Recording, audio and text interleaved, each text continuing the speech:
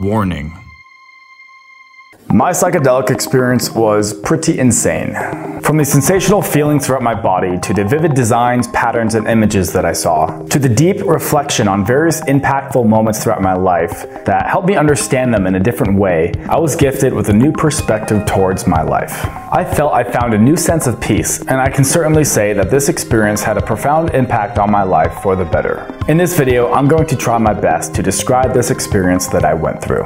Before we start this video, I think it's important to note that me filming this video is not intended to influence you or persuade you to try this yourself, but rather I want to have an opportunity to share some of the breakthroughs or simply insights and lessons that I learned from going through this experience.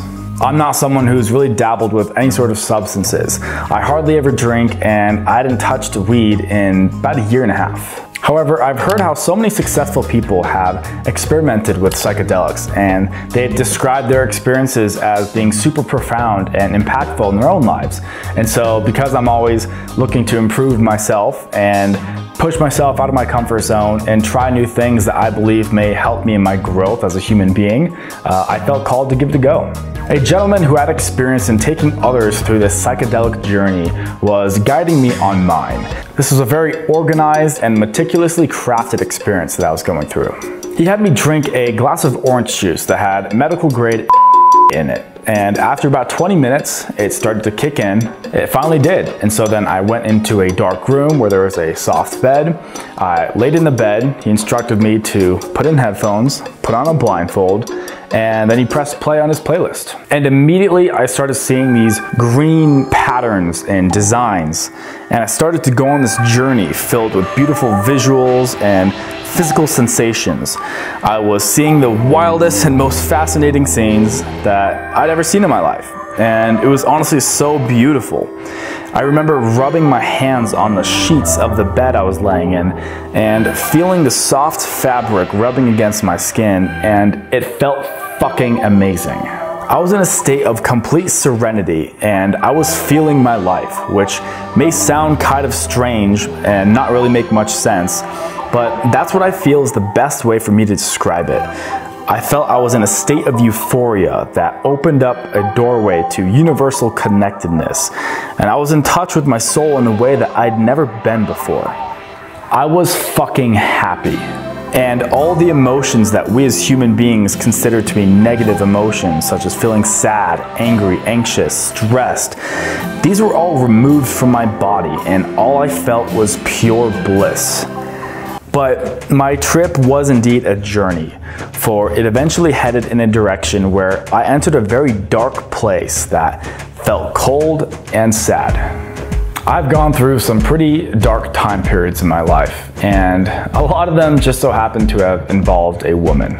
I began reliving a few of the memories from a few heartbreaks that I'd gone through in the past, and I was feeling the exact same pain in my chest that I had felt back when I was first going through them. I hated this experience, and I wanted it to end, but there was a reason I was being forced to confront this darkness. I had a lot of anger and sadness trapped in my body from these experiences, and while I'd done a lot of self-improvement work to help me overcome and live with these challenges, I felt like they were still trapped in my body. And I feel like this psychedelic experience was showing me a way to finally remove that residue from my body so I could fully be clear of it, but then also healed of it.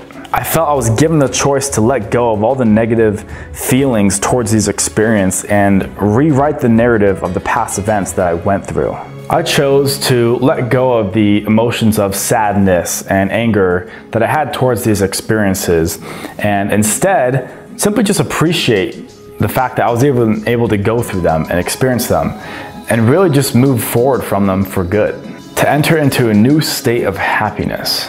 We all have our own traumas that we go through in life. And one thing that always troubled me was when I would build a connection with someone that was very intimate and powerful. After a while, that would eventually fade away, that connection, and we would drift away. We would go separate directions. And that was always very hard for me to, one, accept, but then two, get over. But what this experience was showing me was that I needed to learn how to have zero sense of attachment to people. Because the reality is, everyone comes and goes from your life. I think it's great to connect with people and be open, but we're all on our individual journeys on this planet, and I think it's crucial for me to be able to be comfortable with the idea of being alone and to completely liberate myself from any sort of dependency for another person to be in my life. And while this was something that I'd already known to be true for quite some time, I finally felt it at the highest level possible. Through fully embracing this feeling and accepting this reality, I'd conquered the dark room and then quickly started to come back to my normal state. This is when I shared what I'd gone through with my guide and talked about some of the breakthroughs that I just had. He then told me it was time for step 2, the phase. I was given a shot in my right shoulder, then boom. I immediately went into fucking God mode. This was a sensation that was greater than anything I'd ever felt before. I felt like my soul was moving throughout the universe at lightning speed, and I was liberated from all my human obligations and worries. I find it pretty hard to describe what I was experiencing, but what I can say is that I instantly no longer feared death. For I understood that when I die, and this time period of me being in this current human body of mine has come to an end, I, just like everyone else, will move forward towards the next step in our soul's journey. For I understand now that there really is a future beyond what I'm currently experiencing. What exactly that looks like, I don't know. I don't know if we die, we're reborn into another human, some sort of animal, we become a tree, or we go to heaven. I don't know. But this understanding that life is simply meant to be experienced made me feel very calm and okay with whatever happens during this lifetime. I used to be very afraid of death. I remember being a kid and getting a lot of anxiety and stress over simply just thinking about what happens after you when you die, because no one has an answer. But I'm no longer concerned with that now. For what I do know is that there is indeed something good after this life. And until then, my focus is to do what I can to feel as alive as humanly possible. And there really is nothing holding any of us back from doing so but ourselves. I spent so many of my years feeling sorry for myself and being angry at the past, and just having so much anger and sadness that I kept in my life.